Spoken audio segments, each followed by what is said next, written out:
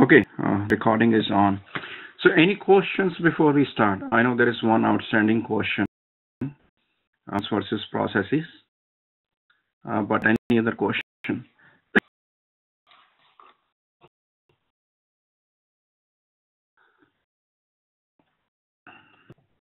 There are no questions, then let's get started. Basically, what is a function and what is a process? One of looking at function is, you look at function as an individual building block, and then you look at the process as a series of activities that this uses these individual building blocks. And the example that I can give you is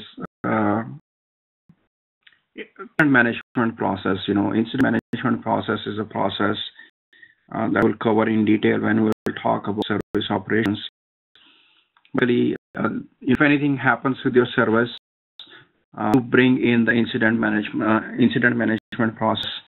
That process is kicked off, and you try to figure out what is happening, and then you log the incident, and the service desk will, take first cut at trying to solve that incident.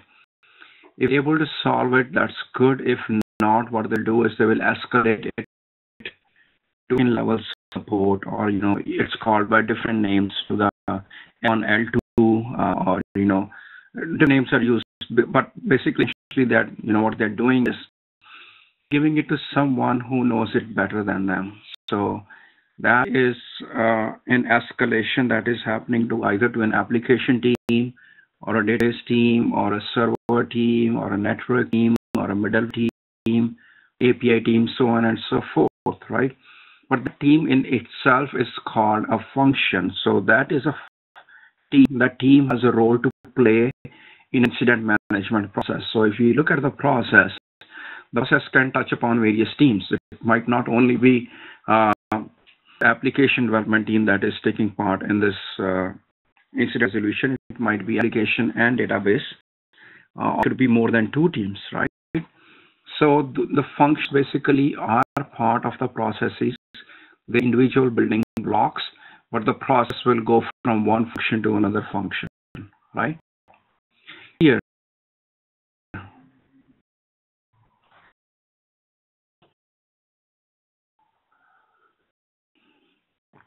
This means golden. I will assume this is clear. It's clear, thank you. Okay. Does everybody remember where we were last time? Which one was the module that we covered last time?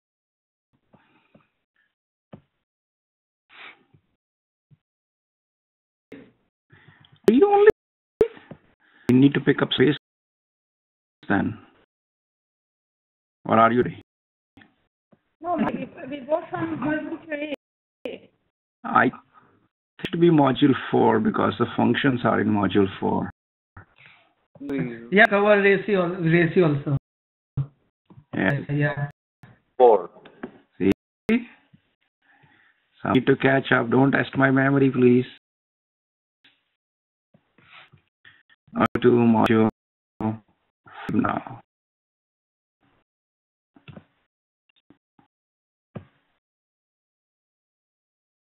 Because last week you forgot to record. Yes, I am. I did press the recording button. Let's double check again. The recording is going on fine. Yeah. No, sorry, last time I forgot to press that button. Here. I need to go to a different browser. Good evening. How are you? I'm good. How are you?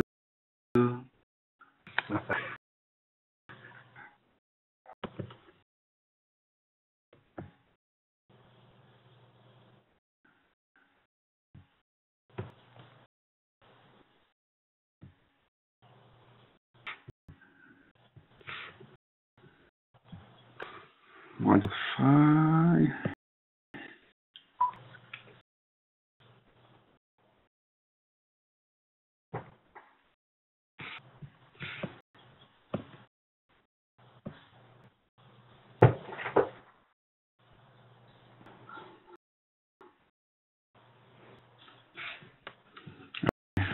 going to start service strategy.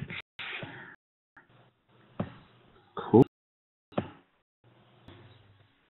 Okay. So before we go into strategy, we need to understand a couple of terms, which is resources, capabilities, and service assets. So what is a resource? Resource is something basically that gives you some kind of an advantage over your competitor. It could be your, financial asset. If you have a lot of money sitting in your bank, that could be a resource. If you have a, better technology than your competitor, it could be a resource. Your physical presence in the location, have a locational advantage, that could be a resource. Or, if you have the right kind of a people, the right kind of a knowledge, the right kind of a skill set, that could also be the resource. And then capabilities are the soft part of the organization. It's a process that you have, it's a work maps that you have, it's a knowledge base that you have, it's any kind of a patent that you have, or customer loyalty that you command into the market. So all these things are abilities. Come together, what you get is a service asset. The goal of the service strategy is basically to deploy service assets in such a way that we can generate the maximum return on investment for organization. So what I'm saying over here is that you look at what kind of a technology do you have, you look at what kind of a people do you have, you look at how much money you have sitting in a bank, and look at what is my reputation in the market, what is it I'm for, and what you will do is that you're not offering the services based on those combination of those criteria. You're that okay, maybe if I can take some money from the bank and invest in this technology, and I can open a new data center as an example. There is a data center in this part of the country, and if I open a data center over here, that will make more sense. So that's how you're elevating your market, and you're deploying your services. What's the strategy? There is a long definition of strategy over here, but my definition of a strategy is very simple. It is, what's your plan to win the game? Win the game or reach a goal, whatever you want to call it. So what's your basic plan? What are you, game plan that you have, right? So that's strategy. It could be, we are going to compete in a certain market only. Those markets could be either in terms of the service offerings, or in terms of your geographical location only. That company has been very, very disciplined in the services that they are offering. As they started, they have been offering only one kind of a services, which is a database services. As companies like Microsoft has expanded into many different areas. Microsoft started with an operating system and then came up with a product, Microsoft Office, and they built so many other products, SharePoint, MySQL, and so many more. It became a multi-product company. And they have, acquired LinkedIn as well. So, they are expanding in many different directions. If I remember it correctly, I think they made some investments in Nokia as well. They bought Nokia, if I remember it correctly, division, something like that. It happened a couple of years ago. So that's their plan to win in the market. That's their game plan. But you have to think about, what kind of resources do you have? Where do you want to go? So that strategy is all about. And you have to, when thinking about strategy, there are some fundamental questions that you have to think about. One is, what is our business? What kind of a business we are in? Who is our customer, right? And what is the customer value? What we must do exceptionally well? What is the SWOT? Strength, weaknesses, opportunities, and threats. What courses do we have? How does the market look like? Sure. The services that we should or shouldn't offer. So starting with, what is our business? You have a very clear idea of what I am in, right?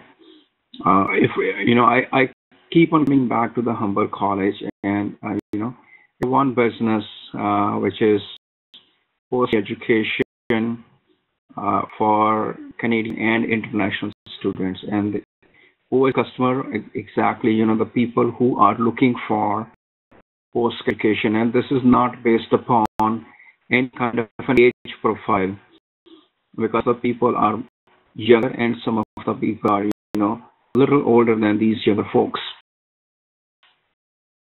So their customers by the age profile, they are defining their customers based upon need. And the need is that I'm looking for a post-secondary education in the GTA area so that I can get a job, right? And what's the customer value? In our case, it would be quality education. That is what the customer values, right? And what we must do exceptionally well to be leader in the market. So first of all, very basic, no trainer is deliver a very good quality education. But all of that, you need to have your support services working as well. Support services like career counseling, your library, your workshops, your industry visits, your actions with the industry experts, gym, swimming pool, those kinds of things basically add to the whole learning experience that you people are having, right? So this what are our strengths, weaknesses, opportunities, and threats? Some of you might know, and this might be new for some of you. Strengths are basically internal to the organization, and opportunities and threats are external to the organization. So strengths could be that we have a great faculty, we have a good brand name. The weaknesses, I won't say weaknesses, I term it as a limitation, and the limitation I would say would be that we are located only in GTA. We have a physical presence in Canada. So that is the one big limitation that we are dealing with right now.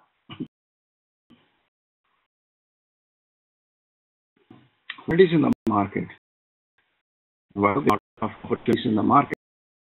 In the market, we know a lot of international students are coming all Canada, so we can open up branches.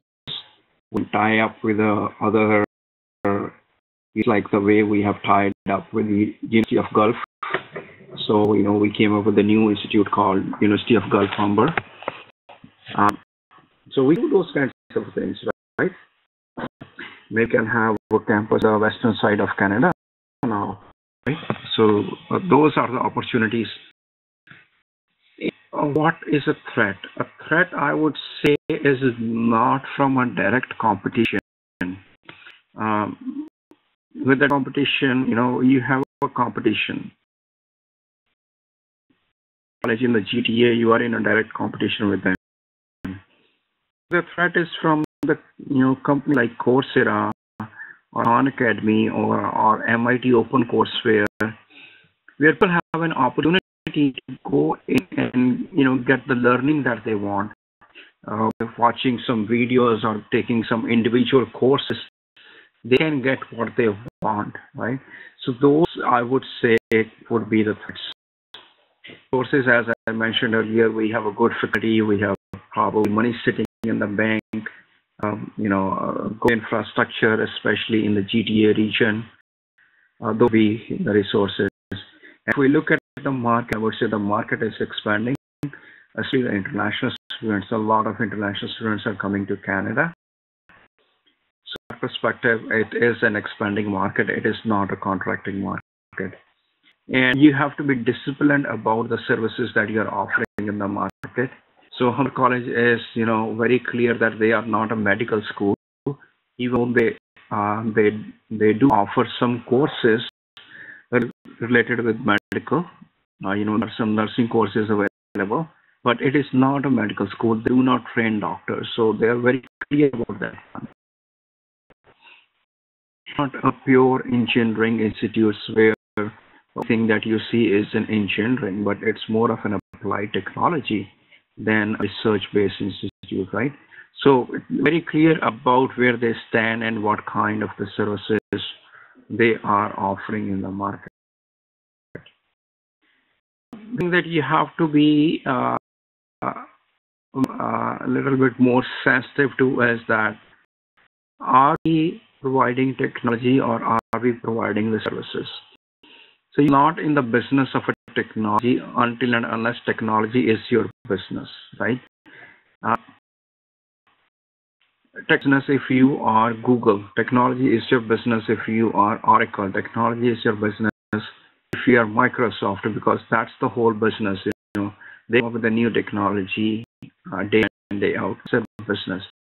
But other businesses, they rely upon the technology to run their businesses. So the goal of the organization should be to add the core services and to the help of technology in expanding those services, right?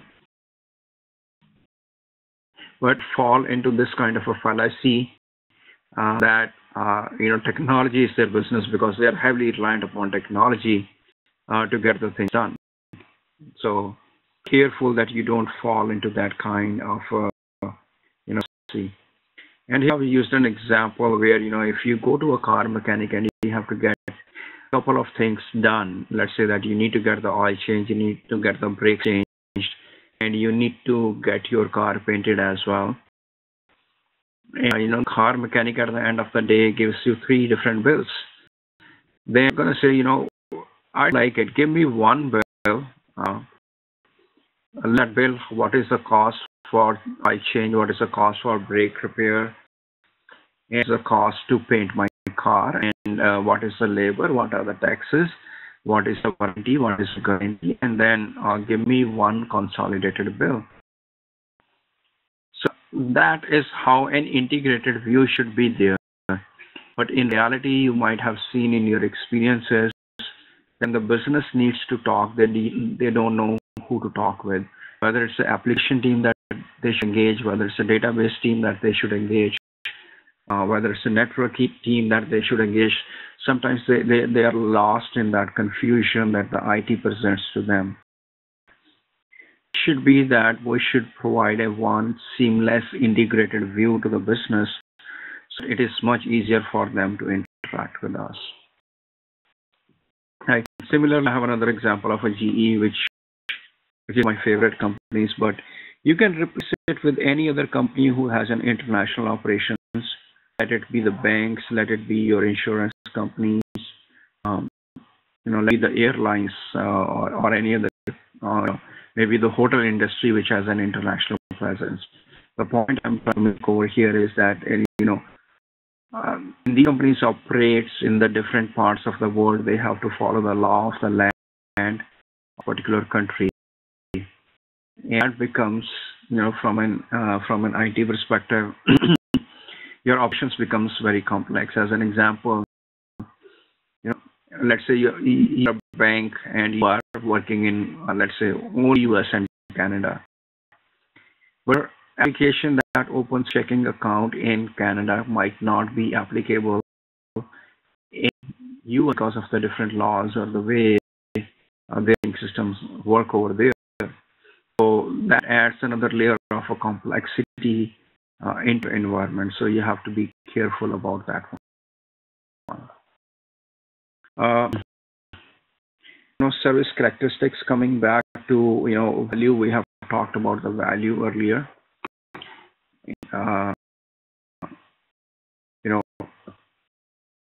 Value defined by the customer.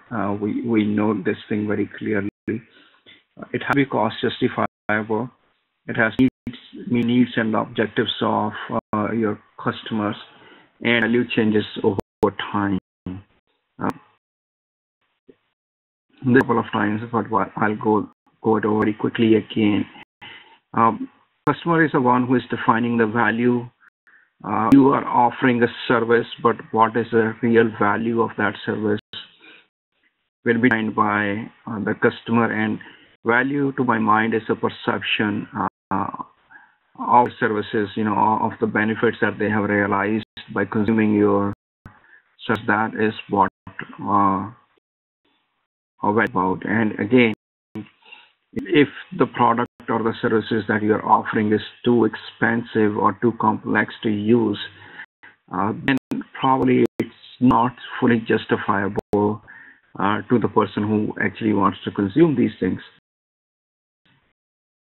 And needs and objectives of the people, and as seen earlier, the value does change over time. Right?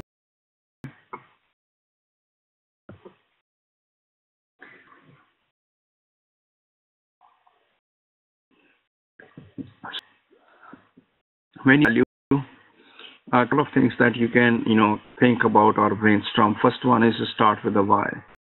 Why am I doing what I am doing? Because until and unless you're not clear about that why, you might not be able to sit for very long in the business.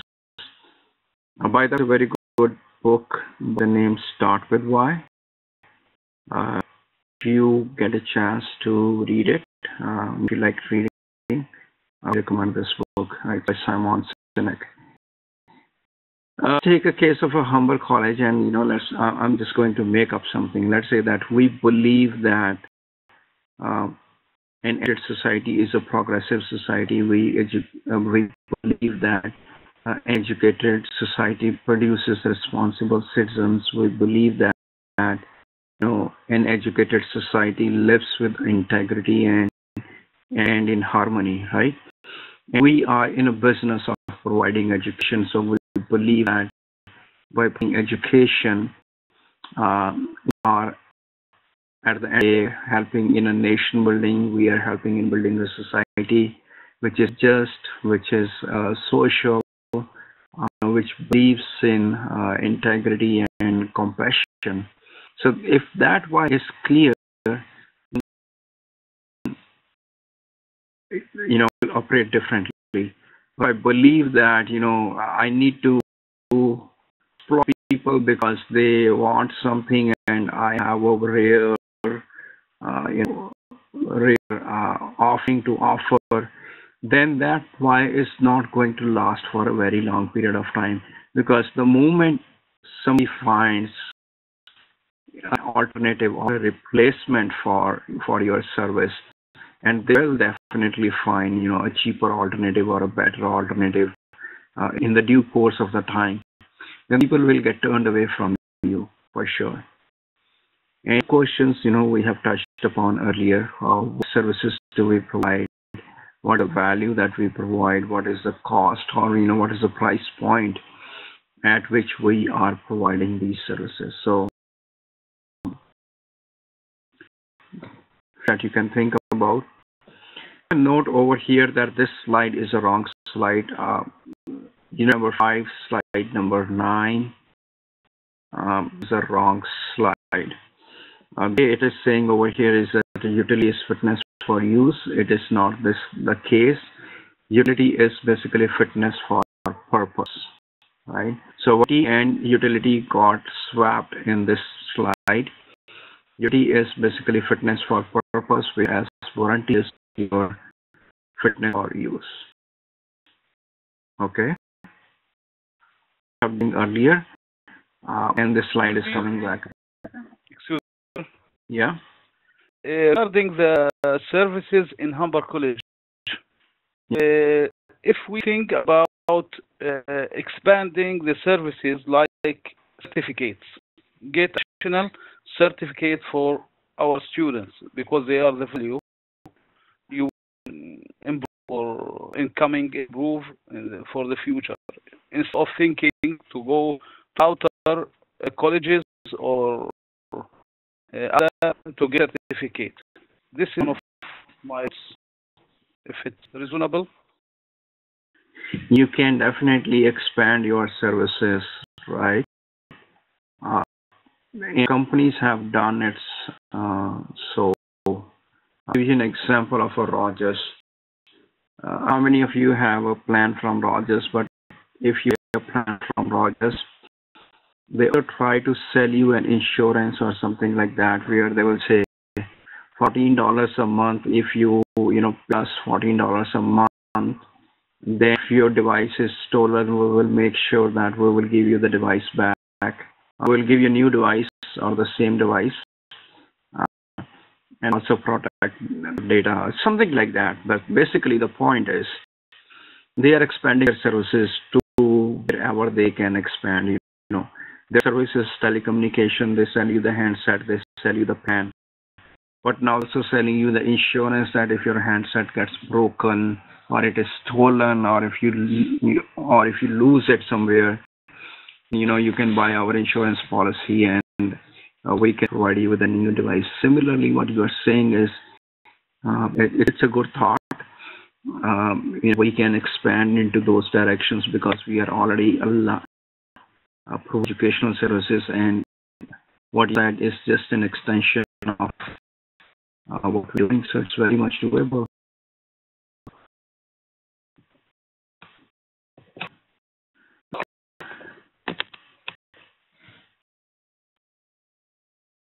Again, we're on to the next one.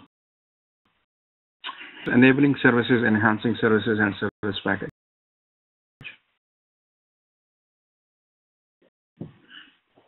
These are of various kinds, and 4 names that we give to the services, and I'll explain this concept by using an example. Let's say that I print command. I'm in a Humber College on one of the computers in the lab.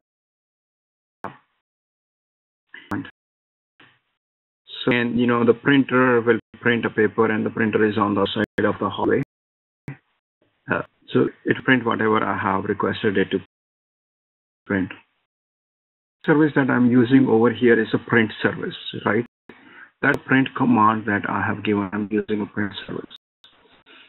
But the print service cannot work if there is no wireless service.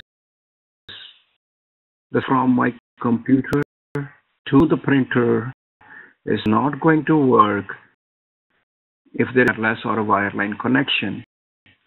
If that connection is not there, then core service cannot exist. So that is what is the difference between what is a core service and what is enabling services. A core service cannot exist without the enabling service. Enabling service is basically an icing on the cake, and enhancing service could be a double-side print.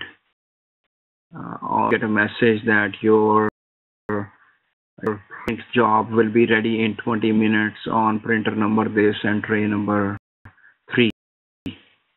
That is an enhancing service, and when you put together everything, you are offering to the customers is a service package.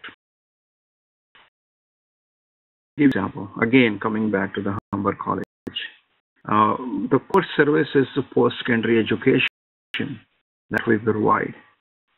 The enabling service is all technology that we are using is an enabling service. Imagine we don't have a wireless connections. Imagine we don't have a blackboard. Imagine we don't have so then our lesson for today wouldn't have been possible without the support of all these enabled services, right? If these services go down, then the core service will not exist. It becomes very, very difficult, if not impossible, to keep on running with the core service when the enabling services is not there. Enhancing services could be your career counseling, it could be the industry visits, it could be some other kind of offerings that I'm including as a part of your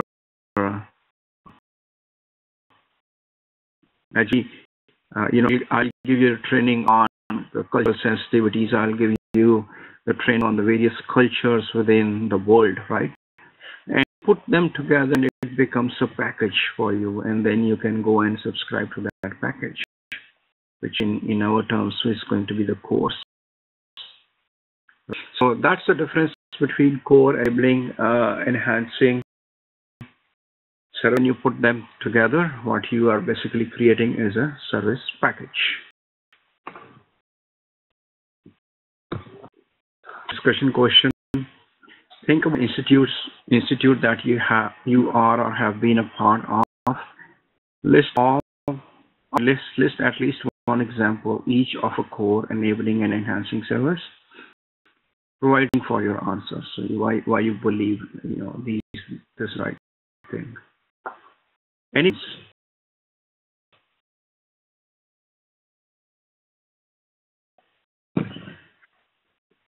so let's just move on then. So strategy is define the market. You look at the market and you look at whether this is an expanding market or whether this is a contracting market. There are some tools that you can use. SWOT is one tool. Porter Forces is another tool. PEST is another tool. PEST is not mentioned here, but PEST is another strategy level tool that you can basically to evaluate the market. Some of the markets are expanding, some of the markets are contracting. If bank is an example, the retail channel is basically it's not growing at the same pace at which the digital channel is growing. I mean to say is the number of the transactions in the branches are the same, or very marginally, or they're increasing. Right? There's not a huge growth in that particular side of the business. So if you are a bank, you will be very, very cautious about opening a new branch because consumer trend is changing. Consuming more and more of the content either on internet or on their mobile devices. So the number of the digital transactions for the bank is growing at a very, very fast pace. You have to look at the market, whether it's an expanding market, contracting market, sit that the customers value in that market, right? Or to create a new market in and of itself. I have a deep respect for Steve Jobs. He came up with a nice, novel idea of coming up with a device which is in between a desktop and a laptop, and we call it iPad. He launched iPad. He also launched a market, and I don't know whether it was iPad or iPhone which was launched earlier, but essentially the concept of education was a very novel idea, was very innovative idea, and he was able to create a market, between the domains of a desktop and the domains of a laptop. People then latched up to this thing and they started with their Android market as well. So that's what you can do. You can start your own market if there is none existing. And what you have to then do is develop the offering. What kind of a services I want to offer in this market. What does the service look like? So you have to start thinking about all those things. And once you have thought about providing those services, you have a good idea, you got the right approvals from the people who need to approve your services. Then you need to do is you need to start deploying your strategic assets, which means that now you're taking your money, now you're taking your resources, now you're taking your infrastructure, now you're putting everything together to build your services and to market your services. And phase is basically the execution phase. This is where you are actually offering the services in the market, and you offer those services in the market. Of course, you're going to get some feedback from the customers. You have to act on that feedback. You have to have the right kind of the mechanisms in place, or the feedback loops in the place, so that when you receive the feedback, it can flow to the to destination, and the right action can be taken based on that feedback. Right? So far.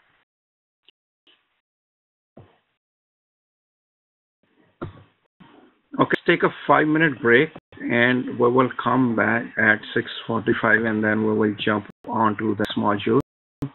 In what I'm going to do is I'm going to upload an assignment for you.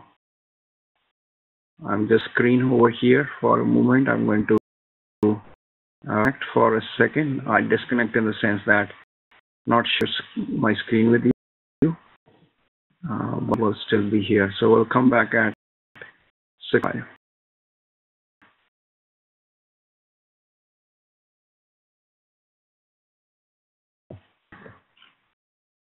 Get started again. I have turned on the recording again on my screen. So on to the next module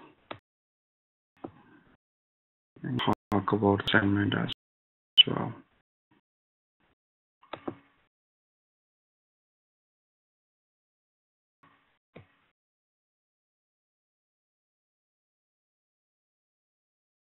Okay, so what are the processes within a service strategy? First process is a service portfolio management process, and what is a service portfolio? The question is of a service portfolio, and the service portfolio basically includes three things. It's a list of all the services that you used to provide in the past, that you are providing today, and that you will be providing in the future. So it's a past, present, and future, all the services included, and this is what the service portfolio is all about. Services that you are going to provide in future, these services are called the services in pipeline, or it's called a pipeline, right? It's called a service pipeline sometimes. Telling your customer is that this service is not available today. At a certain point in future, this service will be available to you. Again, example of a Humber course where, let's say that they are starting a course in 2018 and start advertising about the course right now. They say, this course will be available in winter 2018 or fall 2018 or summer 2018. Whatever the case might be. But they start the advertisement, the marketing of the service or the course in this is right now. So it will be considered as a part of a pipeline. They're not currently offered, but this will be offered sometime in future. Part is service catalog. These are all your operational services. These are the services that the customers can use right now. They are available to the customers today. And we have the retired services as well. And you have to maintain the retired services because of the law sometimes, or because there are some other customers who are still on this service, haven't graduated to the other services. I can give you my personal example. The cell phone plan that I have from Fido is not currently offered anymore. I'm on their retired service. I am the customer on their retired services. The service is not actively, or this plan is not actively offered to the new consumers anymore. So you get it by going to their website. Services. So that's a service portfolio. And the goal of the service portfolio is to, look at what resources do I have, what capabilities do I have, and to create a healthy balance between the future investments and the investments in the present services, and the investments in the areas where you need to maintain your existing services. So that's the goal of a service portfolio management, that, where do I invest my resources? And the goal is basically to, generate the maximum return for the organization, keeping the risks acceptable level. The risks have to be kept at an acceptable level. It's almost impossible to eliminate the risks. So there are some industries where we have a high risk tolerance. By higher risk tolerance means that I'm in the ice cream shop and you order an ice cream and I gave the wrong one, right? You tell me, Gagan, this is not the ice cream that I ordered, and very quickly give you the new one. There is not much of a damage that can happen there. Of course, the customer experience would be ruined, but I can still give you, maybe I'll say, this ice cream is complimentary, this is free for you because I made a mistake. That will, cool down your nerves a little bit. But there are some industries where risk tolerance is very low. That's one kind of an industry, you cannot expect that, okay, let's say that I'm transferring money from your account, my account to your account, and it ends up in somebody else's account. You will be upset, I will be upset, and the person who is getting the money might be happy, but eventually they will have to return it. Right? The risk tolerance in that kind of work is quite low. The risk tolerance in the medical industry is very, very low because the consequences are very, very serious. There are some industries which are by definition a risky business.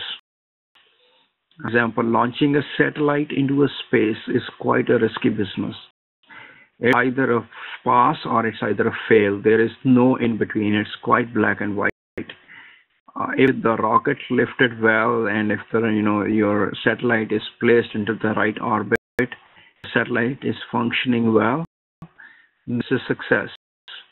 If there's a problem with the rocket or problem with the launch and you have to abort the launch, then there's a lot of money that is at stake. There's a lot of resources. The time that you have spent is on stake. But how the nature of the business is, right? No other way, at least right now, launch the satellites in the space other than to put them onto the rocket and launch that rocket, and that's a complex process in itself, right? Goes to have a look at your investments. Where do I need to make any investments, and how do I manage the risk? And the last, basically, I have talked about it basically to get the maximum return on the investment that's the goal of the service portfolio management. So we talked about it, the services that will be offered into future called a service pipeline. Microsoft usually does a very good job with this thing. They will release their product in a beta version. They'll say this is a beta version of the product. This is not the final product. We're letting you to play with it, and we are letting you to test this product. This way, they are able to get feedback from the customers very quickly without damaging the reputation of the company or reputation of the product, because they have already said that this is a beta version. This is not a complete version. Based upon the feedback that they have received from this community, which is very enthusiastic to use the new products, what Microsoft then does is, take in the feedback, incorporate that feedback, and release a much more refined product into the market. Right? That's just taking advantage of your service pipeline. They do that. They launch a cell phone and they will say, okay, now the price from today, cell phone is not available right now in your country. It will be available in 2 weeks, 3 weeks. weeks from the launch date, but we are taking in the pre-orders. If you order now, you get it from maybe for a discount. If they will offer any discount or not. Again, making the use of the service pipeline to generate those revenues up early, generate some excitement about the services. Which is basically a catalog of services we are offering. It's equivalent of a restaurant menu or a college catalog. Write down all the services that you're currently offering. Also list how customers can order that service, what is going to be the price point for that service, will be included in that service. So all those things are part of your service catalog. And the last one is the retired services. These are not only marketed to the general public.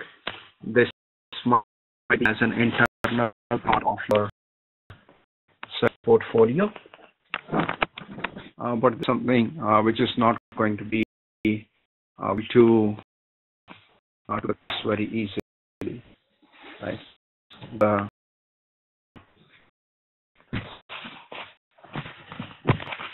So in terms of a process, what is the process, right? It's through a couple of the phases. The first one is the define phase, where you define the services, you list down all the services that you think you can provide in the market. So you don't look at any kind of a constraints. It's open forum. You let imagination run wild. Is that you can think of what does make sense.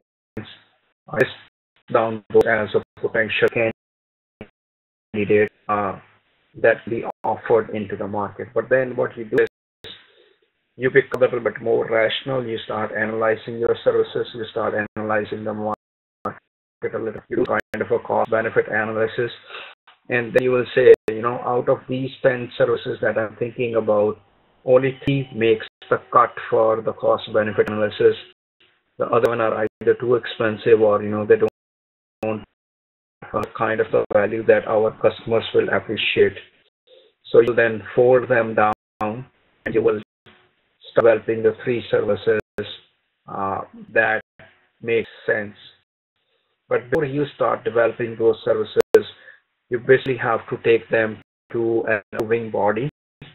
It's a top level of people in the organization who are the approvers of the service, or this service portfolio for that matter. If the investment it looks good, then yes, we are on board. Please go ahead and start developing the service and launch the service. If not, then they will say, okay, you know what, this does not make sense. This was a good business case, but this is not the great business case. So you might go back and improve your business case, right? Business case is approved. What you do is that you will charter that service, which means that downstream processes like designing the services and other processes can be kicked off now. Those processes will be rolled out, and at the point when the service basically becomes a part of the charter, that's when you can start advertising. If before this point, then you run a risk that will not be offered to the market, and you might be making some false promises to the consumers, right? Make sure that we are recording well. Of course, the recording is good. Okay, next process is the demand management, and the goal of the demand management is to basically look at how the demand is varying, and demand can vary either on a daily basis or it can vary on a weekly basis, and sometimes the demand varies on a yearly basis. But there are certain factors that might end up affecting the demand. If there is any kind of a political activity going on, if there's any kind of a supporting activity going on, or if there's any kind of a musical activity going on, that tends to affect the demand of certain kind of a services. Well, there is a musical festival happening in Toronto, then the demand for maybe the hotels or those kinds of services might go up in Toronto, but it's going to have any effect nationally. It's not going to have any effect on the hotel industry in Ottawa, hotel industry in Calgary, because festivals are not going on there. You have to look at what are the factors which are influencing the demand and how the demand is fluctuating and evolving over time. If demand for the utilities can go up upon two factors. One is the utilization rate. Utilization rate is daytime. These are open and they are using the utilities as at the same time households are also consuming some part of the utilities, right? So that means the demand for the utilities goes up during that a lot, but most of the businesses are open for 8 to 10 hours a day, sometimes 12 hours a day, but for other 10, 12, 14 hours a day, these businesses shut down and there is no demand for the services anymore. So one kind of a variation. Second variation that the utilities in particular can see is the change in weather conditions. If there is an extreme weather, whether it's extreme cold or whether it's extreme heat, and then see that the utilities consumption goes up, especially the hydro. If it's a hot summer afternoon and the temperature just goes up, be using more of your air conditioning. That means more pressure on the hydro. If it becomes much colder in the winter season, then you will be using your furnace a little bit more than usual. That's more pressure on the hydro and more pressure on the natural gas because my furnace is burning a lot of natural gas, right? So things influence your demand, and you have to look at what kind of a demand it is and how the demand is fluctuating. Is it fluctuating on a day basis or a week basis? And again, underlying factors that are affecting the demand. And goal of demand management is basically to take information of how demand is fluctuating and pass on the information to the side so that they can get prepared for it. The example on this slide is not correct. I believe they have stopped this practice many years ago, but it's a time, I believe, when Walmart used to suspend their services during the Christmas season because they want to focus a lot on serving the demand, delivering the customers Christmas season for the goods and services goes up quite a lot. The companies want to focus all their resources on the selling part versus the returns and the exchanges part, but I don't think this is applicable anymore, so please disregard this thing. But the goal is basically to meet that demand in a cost-effective manner. So one thing we can say is that if the companies knows that the demand is going to go up, especially the utilities, then won't they build a capacity? Or yes, we have seen if we deal with the telecommunication companies, you go out and buy a plan. Entry-level plans will give you a lesser number of data minutes versus a much higher priced plan.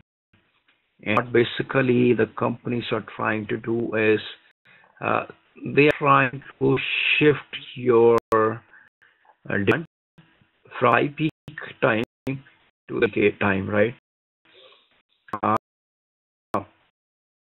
To is try to maintain a healthy balance between the peak time demand and the demand that they can actually serve by building the right capacity. If they build the capacity based upon the peak hour demand, then that peak hour demand is going to remain there for a couple of hours only.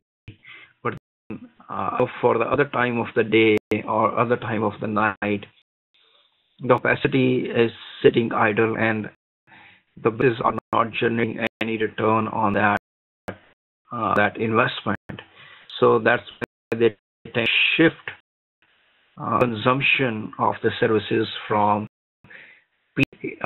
peak time frame to the non-peak. That's why your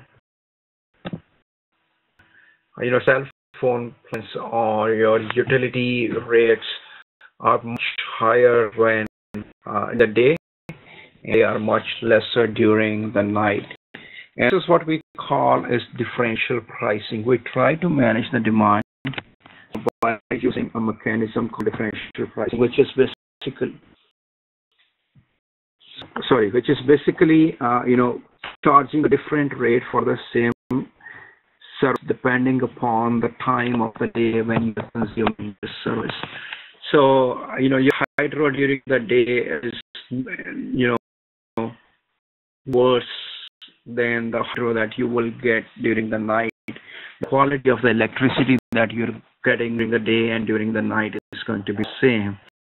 So why is it that your hydro company is charging you more during the day, during the night for the same amount of consumption? Basically, very clear that they cannot build the capacity and they want you to move your demand from peak period to the off-peak period. But then the demand, which is a permanent demand, the demand that is not going to go away, the demand that is consistently, and there is a pattern in demand, and we call it patterns of business activity. Let's take an example of Canada as a country. Allow about 250 to 300,000 people to come in every single year and become the permanent residents of Canada. So that is the demand that is not going to go away. Maybe 1% of the 2% of the people who come into Canada goes back to their respective countries, but most of them are going to stay here and raise their families here and live for their life in Canada. So clearly we know what kind of roads we need, what kind of an infrastructure do we need, what kind of schools do we need, what kind of hospitals do we need. Demand is not a variable demand. That is a very steady demand, and you have to build a capacity for that one, because in that case capacity is not going to remain high. So permanent patterns of business activity that we look at. Last process in the service strategy is the financial management, and as the name indicates, it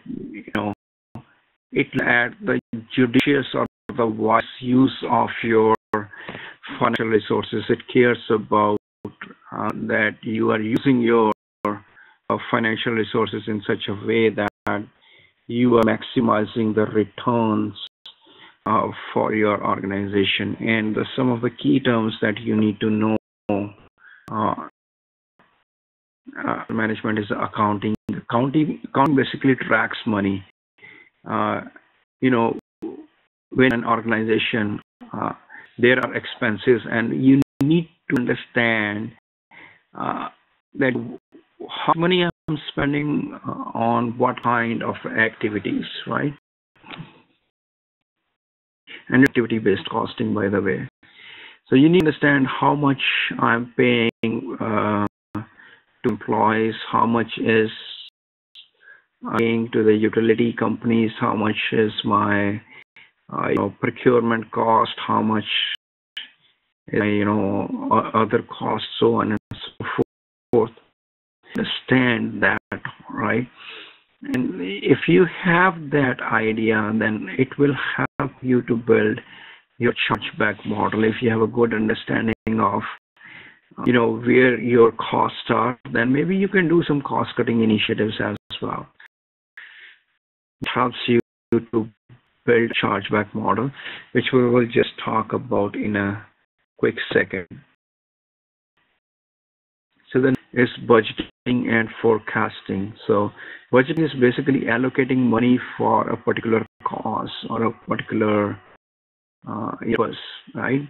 So say that you are renovating your home, you can say that the budget I have is for painting the house, this much is for the repairs, this much is for my new furniture, and so on and so forth. So you basically create a different buckets of money, label them, and you call it a budget, right? And the budgets are typically developed based on the forecast, and the forecasts will come from analyzing your demand. So now you see, all these processes are trying to build an relationship with each other. They're not the isolated processes. They don't exist in isolation. The forecasting will tell you, what is it that you're looking at, how many new customers can come in, or where is your market going, or what kind of a demand for your services, right? And then you will budget the money accordingly. And thing is basically this is where you will put your chargeback model into place. This is where you're going to say, okay, this is how much it is costing me to run business. This is how much it is costing me to assist to the customers, and I need to recover my money because I'm a profitable enterprise. So you will have different kinds of chargeback models. Take the example of a cell phone companies. At the we have a pay-per-use model. Pay as you use. You don't pay if you don't use. But then the cost per call, or the cost per minute, or the cost per second is going to be quite high. But the other very end of that spectrum is what you find is an unlimited plans.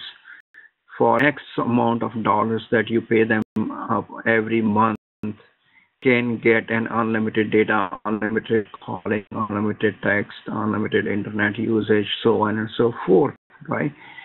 So you have to see what kind of a chargeback models it to work for you in your organization, right? Based on how I am going to recover my money, right? So we have seen some change in the trends. People are moving more from a product-based organizations to the service-based organizations. Microsoft is a classic example. They have Microsoft Office both as a product as well as a service. Office 365 is a service. As a product is a product in itself. That's how you have to think about chargeback model. I can give you another example. The Humber College comes up with a new formula, and they can tell you, what dollars you can take any number of courses in the next 5 years, right? So, but that amount is quite a substantial amount. Let's say that you're paying $10 today for the whole course, as an example. They will say, for $13 or for $15, you can get as many courses as you want in the next 5 years. But you're not paying 10, but you're paying 15. So that means college is getting more out of you. But then at the same time, it is also giving you an opportunity to get more out of the college as well. It's the same thing as unlimited data, right? The companies charge you more, you get unlimited amount of data, unlimited amount of calling, did other services, but you end up paying more. Do you end up actually consuming an unlimited amount of data? I don't know. Do you end up making an unlimited amount of the calls? I don't know. Right?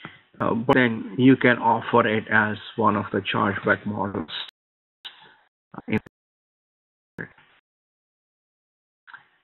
Of the financial management is a cost classification, which is direct versus indirect, and then capital operational. So direct cost is the one that you can pinpoint to really clearly and say that, this is a cost for that particular item. If you have bought a new server, a new router, and cable, you can very well point to that and say, okay, this is how much it costs me. But there are some indirect costs as well. Indirect costs are your wages, your lawyer fees, your taxes, your utility bills. All these are part of your indirect costs, and it's difficult to pinpoint how much of the indirect cost basically is consumed by, let's say, one server, right? And the other kind of a cost classification is capital versus operational. Sometimes we call it CapEx and OpEx as well. So capital cost is the amount that you spend on an asset that will last for more than 1 year. And the year over here is usually a calendar year, right? So if making the capital investments, then there are some provisions in the tax law that you can depreciate those assets, your capital assets, and you can reduce your tax liability by using depreciation as one of the tools available to you to reduce your outstanding taxes, right? Typically, these assets have to last more than 1 year. Operating cost, as I mentioned earlier, is your cost. It's your utilities, it's your wages, it's your lawyers, it's your taxes, all those things combined, your operational cost. One categories that you have to think, especially if you're in Canada, is called SRED. S-R-E-D. It's research, I think, education and development. And CRA basically gives you some kind of a tax discount if you are working on something that qualifies under the SRED guidelines.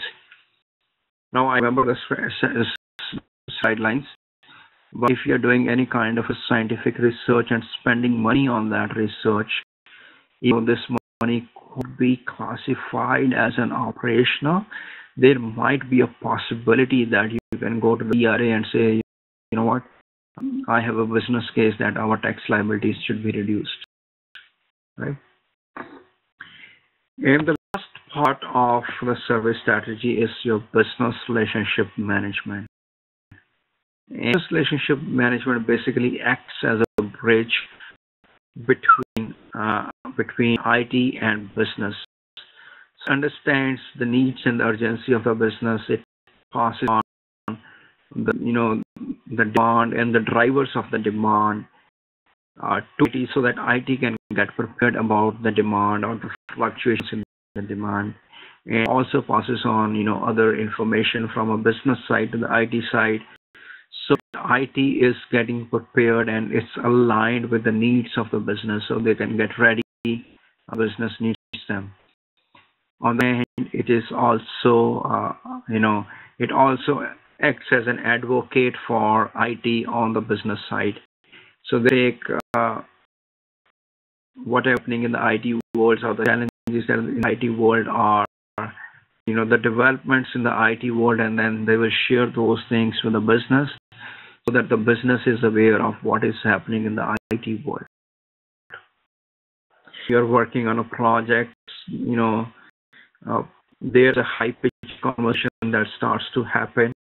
The goal of business management is to make sure that there are proper channels of escalations available so that people, rather than pointing fingers at each other, can make use of those channels and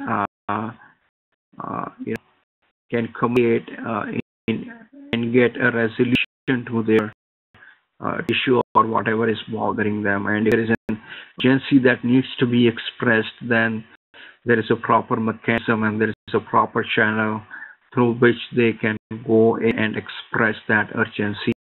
Either business is expressing that urgency to the IT or is expressing that urgency to the business, right? There are a couple of pop quizzes. You can do it on your own. And quickly recapping what we have covered today as service portfolio management, demand management, financial management, and business relationship management. I'm going to check the chat. If there are any questions on the chat. If you have any questions, please fire them right now.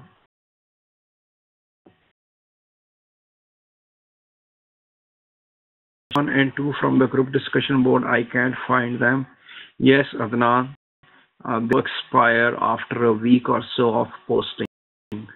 Post them, I will send out a communication, and those will remain active for a week. After a week, those are not available anymore. So, what are your other questions? Well, let me bring the assignment for you. If you have everything you need, I don't know how the assignment is going to show up for you, but you click on the assignment. Sorry, it should be somewhere down here. This is the assignment. Basically, I have it over here. Again, the assignment is basically a figment of my imagination. This is something that I'm thinking. Mind, I don't know if these things are happening at Humber College or not. But I have created a scenario for you, and the scenario is, Humber College Primary, post-secondary education. In the recent years, they have started offering advanced level courses in technology and nursing and paramedics and so on and so forth. Top management feels that they can enter into the executive education market. Education for purposes is defined as an on-job training taken to boost up the skills and the people who are already working. So the Humber College management, as an example, might be thinking is, you know what, great faculty, we can maybe use services of the faculty to expand our services. It's like some of, one of you mentioned in the today that, maybe we can offer the certificates, but I'm going into a little bit different direction. But again, it's the concept of the services. Entering into the executive education market, and the executive education is basically people already have a job, they want to improve their skill sets. So what are services that we can provide to them, right? And we can provide them with the courses, and that's what the question is all about. What should be the strategy while entering into the executive education market? So you can say that, we have a very good teach on the nursing side. They have a very good processes and procedures. We go to the hospitals and retrain the nurses, right?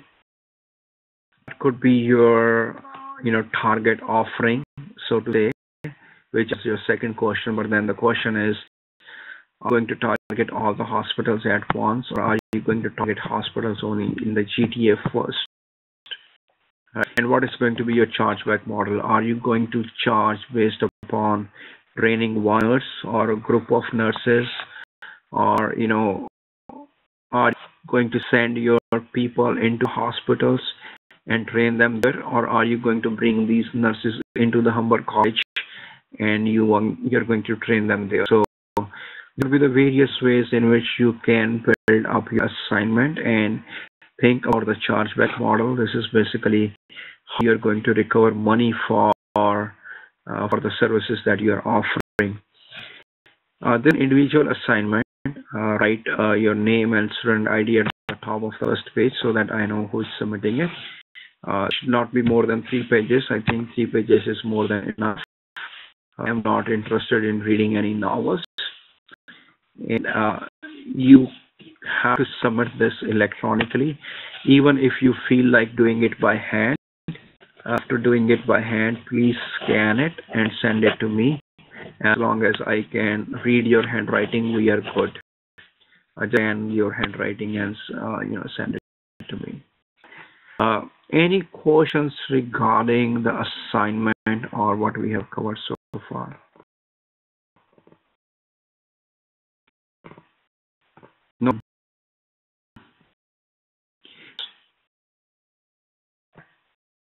I'm good with the assignment. Is a week from now, so which is, I believe, 13th of October. Excuse me? Yeah.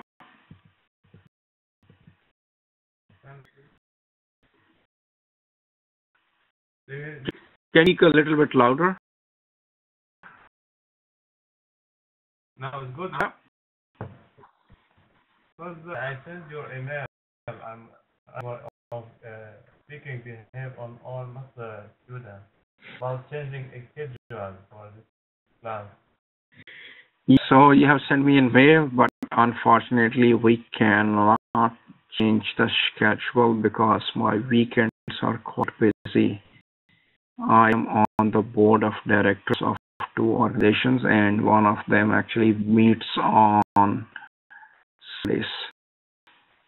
So even I do have some volunteer work to do on Saturdays.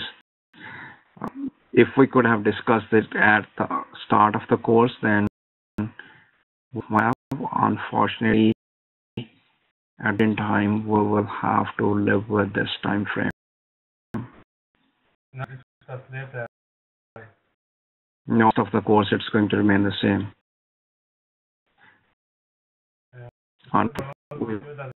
So difficult for Saturday. Have suffer a lot for So students always arrive late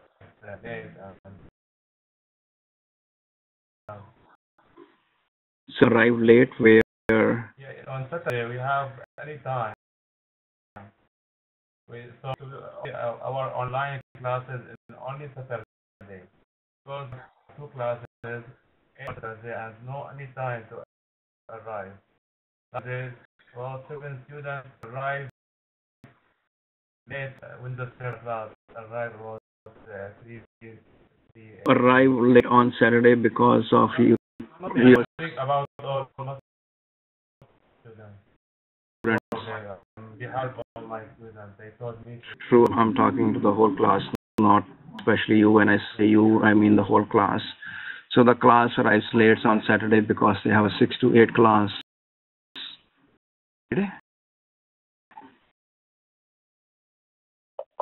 Saying is basically on Saturday we have an online class in the morning. It ends at noon, 12:30, and on-campus class that starts at 2:30. Yeah. So between 30 and 2:30, people find that's not enough time to make it from home to college. They thought to cram online classes on Saturday so they don't have to leave home, and we take the campus class to Friday, which is what we always do. We always go to school at 6 every day, and we put both of the online classes on Saturday so we don't have to leave home. Okay, so you want to swap my class with other class so that you have the other class on Friday and then classes on Saturday? Is that what you're saying? Yes, exactly. 2 online classes on Saturday. We don't have to leave class. So one We online have class. time from 1 p.m. or any time after 1 p.m. We are available. But big difficult problem as here now. We start Linux from 8 at 20, then 2:30 p.m. So many students are late and tired. So we only online classes on Saturday, so we can manage our time after 1 p.m. and time late, not maybe 6, 7, 8, 4 time. That's on Saturday. That's I have to look into my schedule, and I also have to talk with the professor. I can tell you very honestly, the play of this thing happening is quite low. But try to help you as much as I can. That's all we need. You But- do- need this favor from you. Yeah. if you can help, then it's perfect. It's good. If you can't, then But yeah. I can't guarantee, and if it is going to happen, and it might happen early on Saturday. I mean AM kind of a thing. Keep the rest of my Saturday open for my other activities. I cannot have it in the middle of the day with my family time as well. Yeah. Yeah, I already have a class in the morning, so I don't think that will work. Then I want to have a class from, let's say, 8 to 10 in the morning. I'm done with my classes, and I have the rest of the day to spend with the family. Yeah. Right? So that's how I'm thinking. If possible. Also the coordinator, if that Linux afternoon, no problem. Our problem only we need to But you have to online think, classes at the same time. No, you have- difficult for us to move. The transportation is difficult. thing is you have to think about me as well, because I cannot have a class in the middle of the day. I cannot tell my family that I'm not available to you on say, because we cannot plan to go out or anything. True. No, yeah, true. Right? And the same for the Saturday evening as well. That's the only time that you can, not sleep on your sleeping time. If anything, that can happen. If anything, to discuss, and it gets moved, it's going to move to early Saturday morning if that works for you. It's okay. It's okay if it moves to Saturday morning, but still, since we have a class we have a class of Linux on Saturday morning. If you could discuss it with the course coordinator, hopefully he will speak to our Linux instructor. If you could manage, if he could swap, your class comes in the morning on Saturday, and our Linux class go further ahead, starts from 11 or from 12. That's here with us. We just want to have both online classes on the same day. Oh. Our class starts at 8 and it finished by 12:30, and then we have to rush towards on-campus class at 2:30. Most of the guys, they are not near to the college, so it's difficult for them, to manage. And we normally, when our on-campus class starts on Saturday, a majority of the guys, they just reach the class starts by 2:30, and most of them they just reach by 3 or 3:30. Okay. So that's the idea behind it. Yeah. I got it. So I also write him a mail. I suggest that you also reach out to him. But then there will be some Saturdays, one Saturday in a month, where I have to attend a board meeting. In that meeting is starts from 9 a.m. I believe. In that case, we will have to have an early Saturday class. That's okay. It's okay. We can manage that. That's what we can we can do. We can do it together. That's not a problem. So that means we might have to start 7 a.m. in the morning for a class, I'm okay with that one, right? If it is once a month, it's okay. We'll manage it. No problem. Yeah, it's once a month. Yeah. We speak about difficult situations. This is such a Thank you. about it. Yeah, so I understand the whole class is on board with this thing. I will write Preetham an email that this is what they are suggesting. If your other instructor also agrees to delay their class or swap the class, then I can suggest 8 a.m. Saturday mornings as our last time. You can speak with the next teacher tomorrow, and Yeah. we can start from 8 a.m. IT services.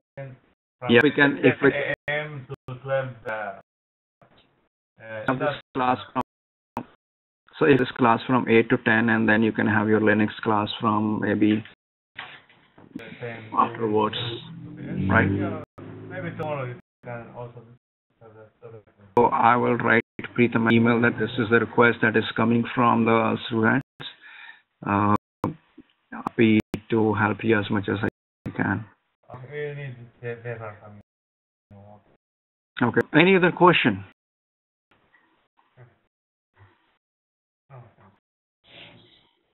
No? Okay, then I will see you next week virtually, and then maybe a week after we can have our midterm exam. So get into that mindset that 2 weeks from now we are looking at our midterm exam. All right. Okay, guys, take care and have a Thanksgiving to all who are celebrating, and an extra holiday to of people. Okay? Thank you so Thank you. Thank you. Bye. Thank you. Bye. Bye. Good night.